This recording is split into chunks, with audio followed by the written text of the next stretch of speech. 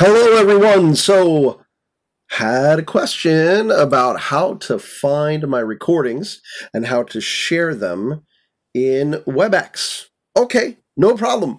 We can do that. So, I am going to show you today how to find your recordings and how to share them in WebEx. I do pretty much all of my recordings here in WebEx. I actually kind of like it. It's really easy to use. And so let's get into that. All right, so with this, I'm going to share my content.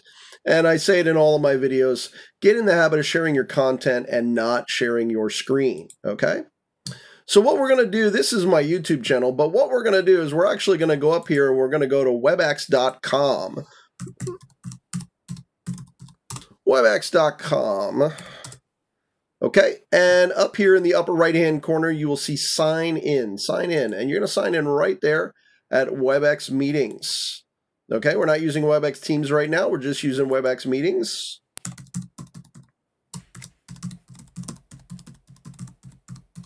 You're going to sign in with your Madison College email address, okay? It's going to take you through an authentication process to make sure you are who you say you are. And then we are here. This is my personal room. Welcome. We are in my personal room. Now, there is a way to get to this via the app, okay? There is a way to get to it via the app, but this is really kind of the easiest way. I just tell people, go to webex.com, and it's pretty easy to do. But there is a way to get to it from the app. You go to the little cog at the top, unless you're on a Mac, because on the Mac, it doesn't have the little cog on top of the app. You have to go up to the menu bar up at the upper left-hand corner there. But what you're going to do is you're going to click on Preferences. You're going to click on Personal Room, and then there's going to be a little blue thing at the bottom that says Edit My Personal Room on the website. Well, that's how you're going to get here. So you can do it that way, or you can just go to webex.com, log in here at webex.com. So I'm going to go over here where it says recordings. There it is over on the left-hand side. That's how I'm going to find my recordings. So all of my recordings, if I record to the cloud, are right here. Now, if you record to your computer, and I always tell people, if you're going to record to your computer, that's fine. First of all, make sure you've got enough memory on your computer in order to record this. Your videos might take 2 to 4 gigs, could be a little bit more than that, depending on how long they are. So make sure you have enough memory. And then remember where you put it. That's the other thing. Remember where you put it. Remember where it went to. Because a lot of people say, I recorded on my computer, but I have no idea where I put it. Can you help me find it? Yeah, I probably can.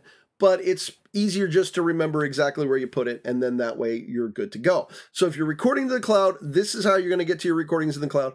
If you're recording on your computer, just remember where you put it, okay? So here I am in the cloud, and this is a recording that I did recently, okay? And this recording, I want to now share that with, I don't know, my students.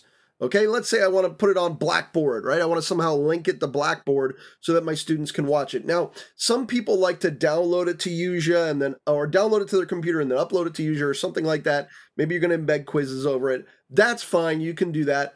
If you record it on your computer, you can just upload into Usia and then you can record, you can do a quiz over top of it or something like that if that's what you want to do. Absolutely cool. I love that feature on Usia.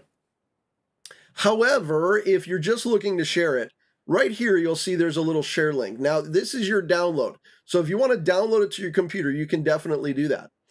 If you want to edit it, you can edit it here in WebEx. There's a small bit of editing that you can do, like cutting off the front or the back or something like that. You can do that. But if you're really looking for good editing, Camtasia, something like that, Usia does good editing, so you can edit in there as well. But if you're looking to just share it, here it is right there. This is the share link. Okay, I'm going to click on that share link, and you can see it like prompts me to enter an email address and stuff like that. Let's say you just wanted to share it with one person. Sure, no problem. Enter in their email address, click save, done, and it shares it with them. But let's say you wanted to post a link to Blackboard that your students could then click on and everyone in the class could see it. Well, that's what you're going to do right here. You're going to click on this, I don't know, rectangle on top of a rectangle right there. When you click on that rectangle on top of rectangle, you notice it says copied. Well, you just copied your link. Now take it and put it as a web link in Blackboard. And that's it. Your students will now click on that link. It'll take them directly to the recording. That's the link to the recording. That's easy. That is easy. If there's an easy button, that's the easy button. There it is right there. That's the easy button. I love it. That's an easy way to do it. That is an easy way to link it out to your students. Again, if you record to your computer, you have to upload to Usia or something like that in order to get into Blackboard, but that's also pretty easy to do as well. All right, well, that's what I've got for you. That is my latest recording.